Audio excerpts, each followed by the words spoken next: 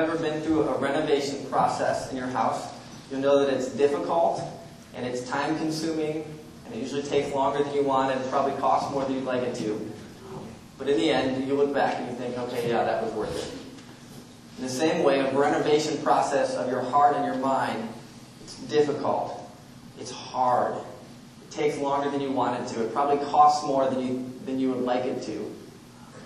Following God is not simply about just adding a few new cute beliefs about Jesus into your life. God wants to actually rip out all of your old beliefs so that He can put some new ones inside. But just like when you renovate your house and you sit finally in the finished product and you look back, I guarantee that it's worth it.